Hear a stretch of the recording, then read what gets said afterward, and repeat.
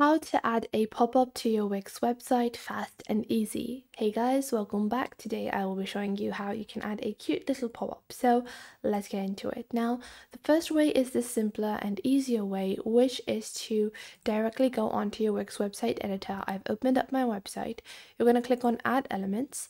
You're going to go into Interactive. And in interactive, you're going to click on hover boxes, and you can just drag and drop these wherever you want. And in this way, you can add any kind of hover box. You can customize this however you like, and this will hover around and function as a pop-up. Now, some people don't like this format, so if you don't like these, you can go onto a platform called Elfsight. I have created my account. It's free to use.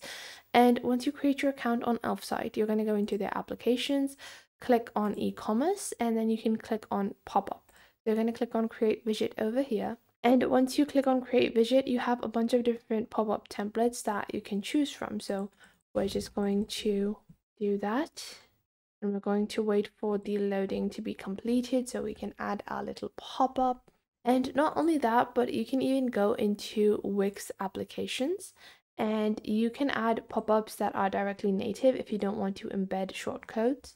So if you don't want to, do that, you can also do a different thing such as a conversation pop-up, or you can even use the prompt email pop-up and upsell.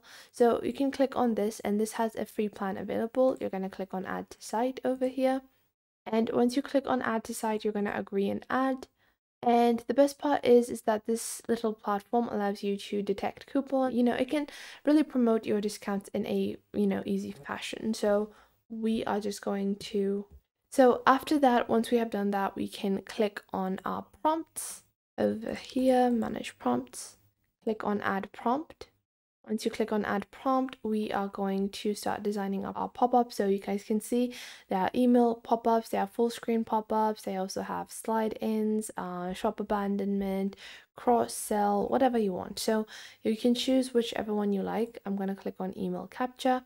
Once I have this, I'm going to click on submit. And once the prompt has been added, I am just going to click on show link trigger, and I can just go on ahead and use this to trigger my prompt, and you can add this in directly into your Wix store. So I hope you guys found this video helpful. Make sure to leave a like and subscribe, and I will catch you in the next video.